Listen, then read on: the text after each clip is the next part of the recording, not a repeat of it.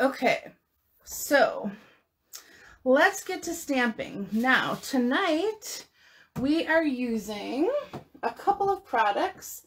We've got our hand penned, gotta pull it out here, our hand pen bundle, and it coordinates with some pretty designer series paper. So here we go. It's on your catalog pages 104 and 105. The suite comes with, of course, the stamp set and coordinating dies, and then this gorgeous paper. You also can do the Memories and More pack, and that is going to be an upcoming class to go for me, so I'm super excited about that.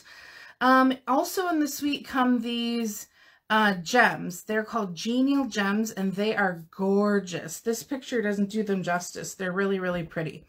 So we'll be using this suite tonight, and we'll also be using some new dies from the catalog. So looking forward to that.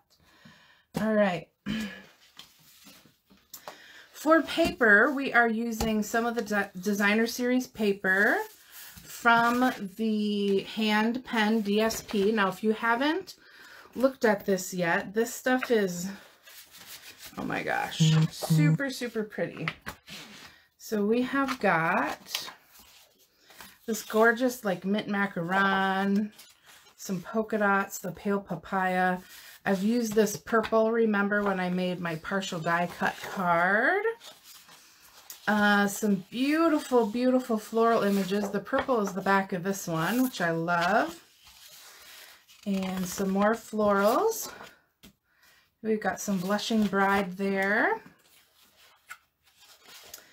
And then here we've got our, what color is this green? It looks like it is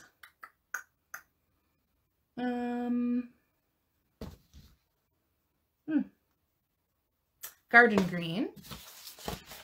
Had a moment there. I couldn't find another green listed. And our two-sided gorgeous sheet that we are going to be using tonight. This is probably some of my favorite from the new catalog.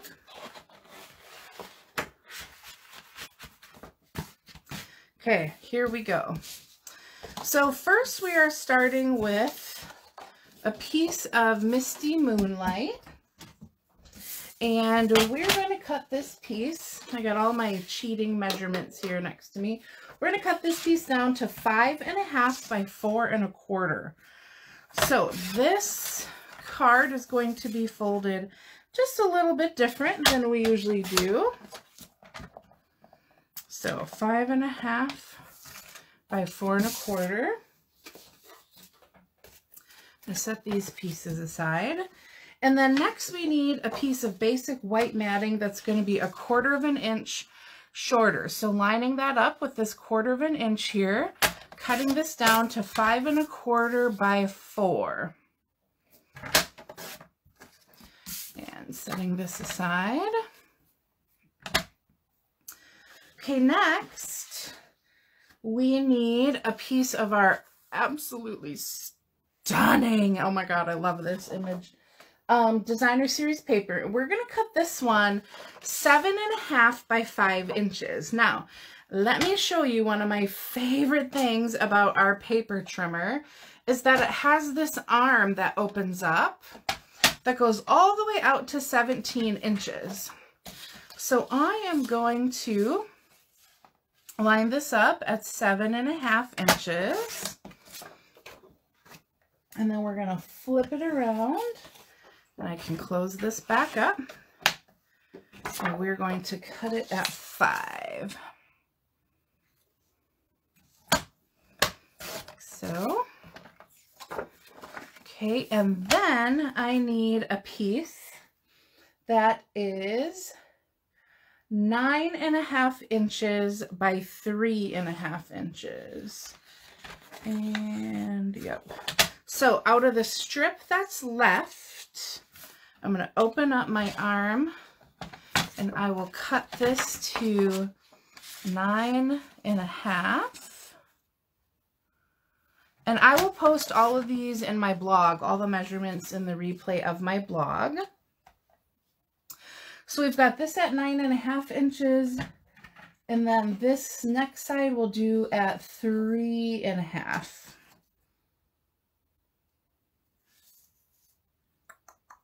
Three and a half. Okay, we've got, quite a bit left over that we can still use. I'm just going to slide that in here. All right.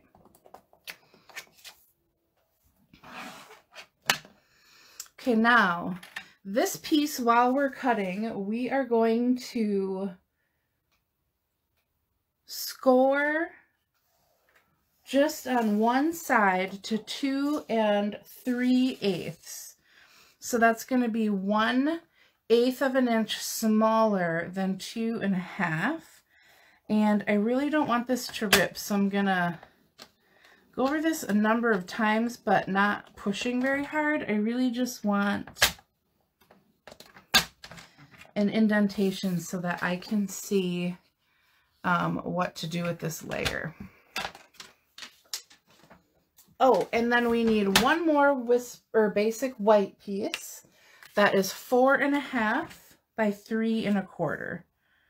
So let's do 4.5 by 3.25. So that should be most of our cutting done. Okay. So with this piece that we scored, we are going to fold. Hi, Noelle. So glad you could catch me. You missed all of my technical difficulties. Thank you, everyone who came back. Oh my goodness. It is so embarrassing to have that happen. Okay, so now where this is scored, I'm going to fold that down and burnish that edge. And then where this comes together here in the center, I'm going to fold the other end of my designer series paper over, meet it up in the center, and fold the other side down. So I don't need to score both sides because this is easy enough to fold towards itself. And so what we have is this piece that opens like this. Okay. All right. Now, the next thing we need to do with our other piece that we cut, we've got 5 inches by 7.5 inches. Let me think about this. Yep. I am going to fold this in half.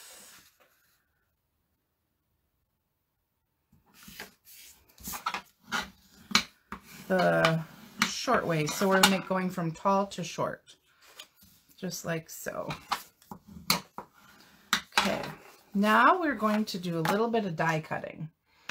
And I am going to use these are called Basic Borders dies. So these are all dies that you can use in borders on your card. So you've got this fun zigzag, you've got some clouds, it looks like. These jagged areas that actually look a little bit like mountains to me. A fun scalloped edge, a rounded edge. And then we also have this kind of triangle. So I'm going to use this triangle. And these look like they are stitched. So I love that. These are new. I almost missed them in the catalog. Okay, so let me get out my Big Boss. We're going to do some die cutting. Okay, let me actually just move this out of the way for a minute. So I folded this in half, and what I'm going to do is open it back up. And I am going to line up my arrow here, like so. I like to kind of try and center this onto my die cutting plate so that the arrow is centered too, if I can. just like that. And then we are going to run this through our die cutting machine. Okay, so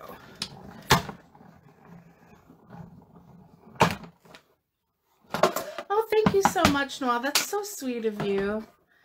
I just always feel so bad. Some people are coming excited to see a project and oh my goodness, then they have all sorts of issues and it's cutting out and freezing, and I'm so appreciative that everyone lets me know so that I can hopefully make for a good experience. All right, so we've cut this piece off and we can use this for something else, of course, but what we end up with is a flap that opens like that. All right. Now, I'm going to set this aside here. This little piece is going to be for the inside of our card. So, I'm going to do a little stamping on here. I think that this would make a good thank you card. So, I'm going to come in with my thanks sentiment. And the colors we've got going on here are Misty Moonlight, this white color, and Daffodil Delight. So I'm going to grab my Misty Moonlight here. And we will stamp this right in the center. Like so. Pretty thanks. I love that font. Oh my gosh. Do you guys love fonts in the stamp set as much as I do? Oh, if I see a font I must have, then I'm like on it.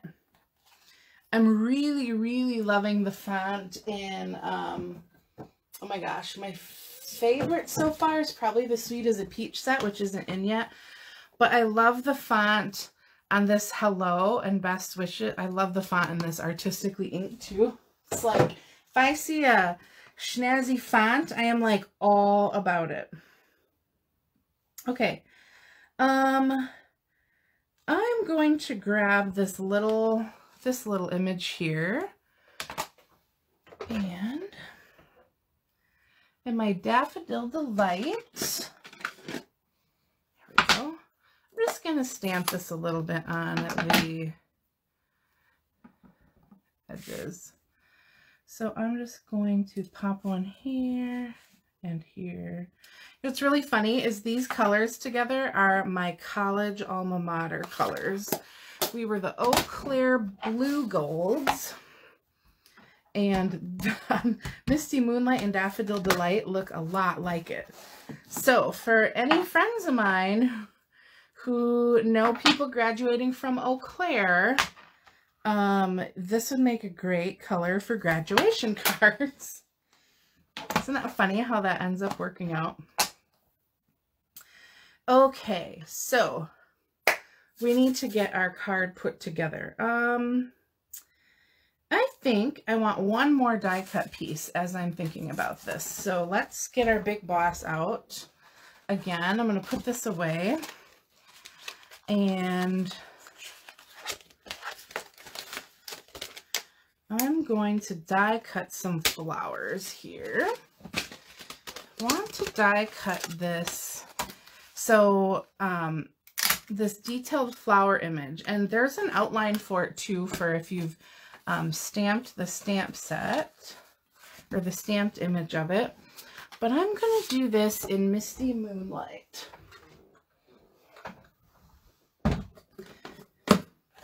So let's get this out. Again, I should have done this right away, but I wasn't thinking. On my extra die plates here. Okay, so I'm going to run this through,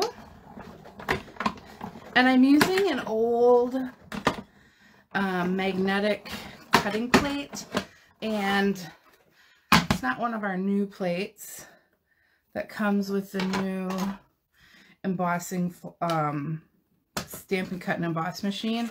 So it works for the most part, but I always like to run it through a few times because I don't want anything sticking. And of course my plate is very well loved, so all my pieces kind of stick to all the cuts that are in there. So I'm just working to get these little pieces out. There we go.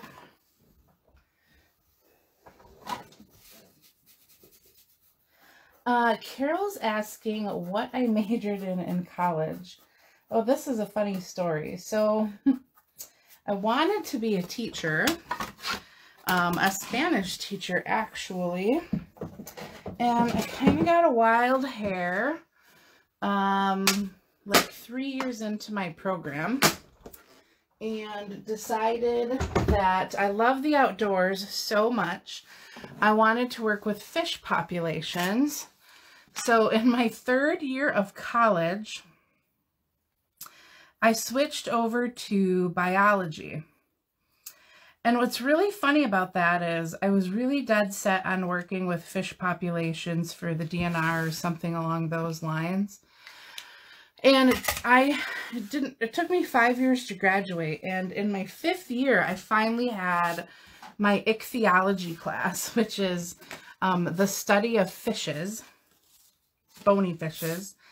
And I got like all the way done with like, I don't know, a few weeks into the class, and I'm like, I hate this class. So I switched my major all for working with fish populations. And then when I actually took the class on fish populations, I didn't enjoy it. So that's the irony for you. I minored in Spanish, so luckily I was able to use my Spanish, and now I work in the world of finance. So funny how that works out. All right, we're going to start constructing our card. So there we go. Just a little tip for those of you who use the Stamp and Seal.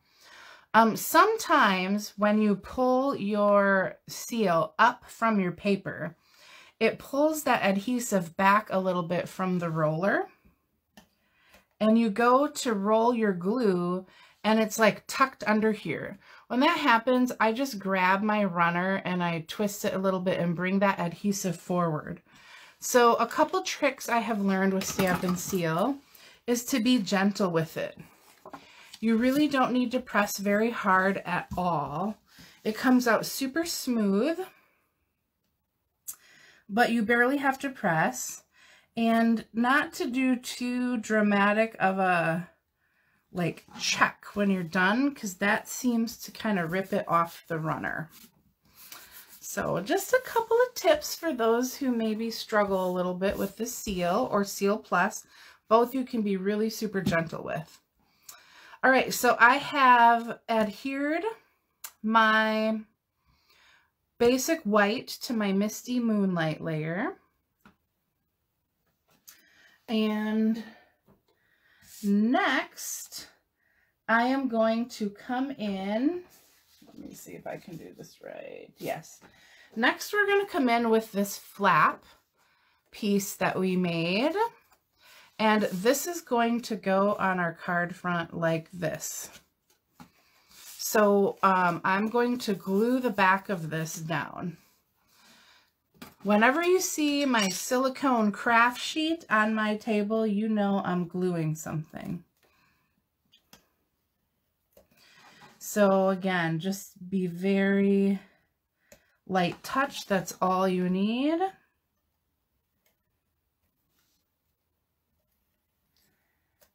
And I'm just going to do a little piece in the middle here. Putting a little more glue on this piece than I usually do, since it's our card flap. Okay, and I'm going to center that up. Now it's hard to see all 4 sides of this, so all I'm doing is making sure that my 3 sides are equal. And when I do that, the 4th side just falls into place.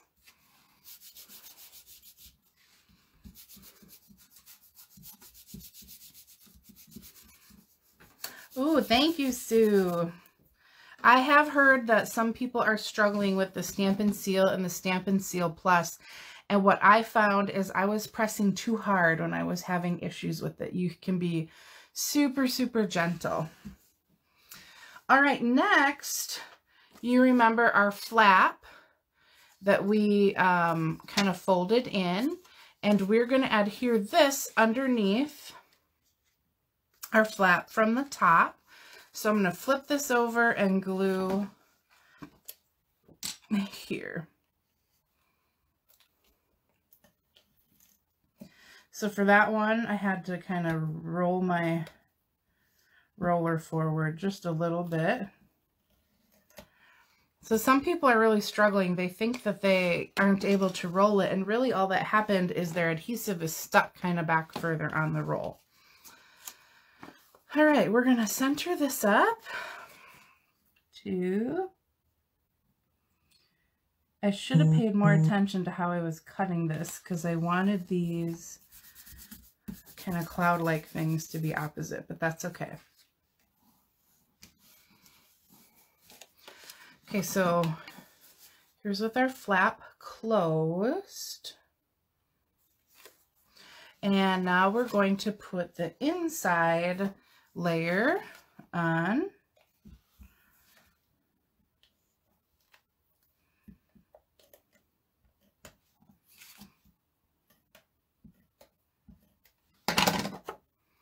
Okay, center this up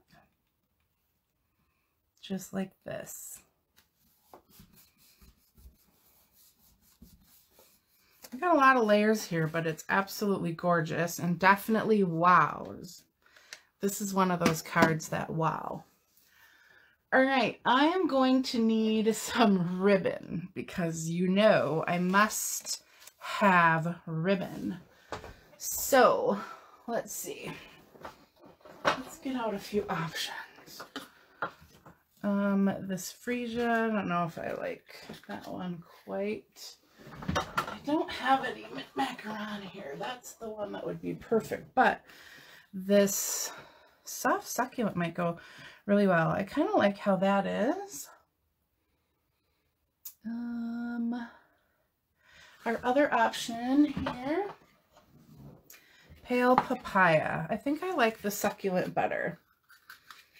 Oh, thank you, Brenda. Thanks, Sue. This is a really, really easy fun fold. It's just a few layers, but it really does wow. Okay, so we're going to grab our soft succulent here because this shimmery ribbon has it looking sort of like mint macaron. Takes on a little bit of that tone. And what I'm going to do is, let me get my craft sheet out of the way here. Tie this in a bow over here.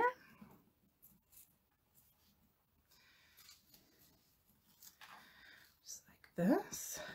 This stays down. This stuff, oh my gosh, it's so beautiful in a bow. It's like, I really, really love this ribbon.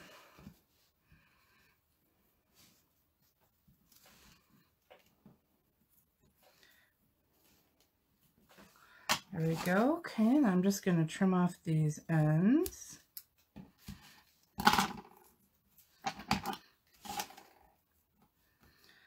If you want, you could bring this other end down. I kind of like to leave them out here kind of crossed over. It might be weird. Thank you, Sandy. That's so sweet of you. Okay, so we've got our ribbon on, and of course you can adjust that how you see fit. And I thought it would be fun to take this scrap of stripy, I think this is mint macaron, and I've got my Label Me Lovely punch. This is like my favorite punch. And punch this out. And then what I want to do is glue our Misty Moonlight piece down onto our Mint Macaron die cut piece. So I'm just taking my liquid glue. For these intricate die cut pieces, the liquid glue works really, really great.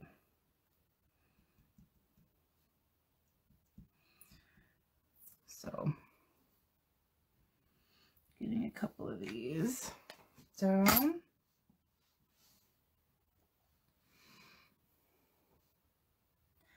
Trying not to get glue all over my fingers, but we all know that that is easier said than done. Okay, so we've got our Misty Moonlight here over our Mint Macaron DSP, and let me grab some dimensionals. I'm going to pop this up.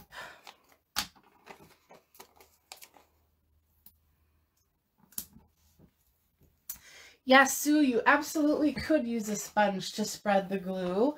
And it's funny you asked that because I went to grab that before and I have it hanging on a hook next to my desk. And right before I was about to go live, it fell in between my file cabinet and my wall. So my sponge is lost there till I pull out the file cabinet. So I just decided to wing it and use the liquid glue, but the sponge works amazing. What's awesome is when you sponge it on here, any glue that's down, it just peels right off and you have a clear silicone mat too. All right, bling. What do we think? Bling? Oh, and you know what else I want to do? I saw this tip. I got to find my Stella here. You can make your layer pop by taking your Wink of Stella and coloring your cardstock. So we're going to add a little shimmer by taking that Wink of Stella, and it looks really, really sharp on the Misty Moonlight especially. So all I'm doing is taking my Wink of Stella and going along all of these pieces, just like that. Now, hopefully you're going to be able to see this shininess. Let's see, I'm going to bring it closer. I don't know if you can see it shimmering, but it looks absolutely gorgeous. It's all glittery, that Misty Moonlight layer now. I'm a little bit delayed in what I'm watching, so I can see that you cannot see at all that it's shimmery, but it is. All right, and now our genial gems that match. I'm going to grab a couple of these green ones and stick them on here. I'll do one right here. All right. And there we have our card. We are finished. Now, of course, you could do some stamping on here. This would be great to stamp some of those extra flowers. Would be beautiful. And then you open up that card and you see your inside sentiment that says thanks. Whoops. So, what do you think? You love it? This is super easy, you guys. Just the measurements you have to know. Comes together really quick. You can show off both sides of your Pretty Designer Series paper, some ribbons, some fun die cuts, and this little stitched edge looks really, really cool. So, I'm going to flip my camera back around here. Oh, you can see my mess. Thank you guys for joining me. Oh my gosh, I had fun doing this the old-fashioned way. Hope you enjoyed my card. I had a lot of fun with you all tonight. Thanks for bearing with me through my technical difficulties. I'm really close. I feel like this is like up my nose.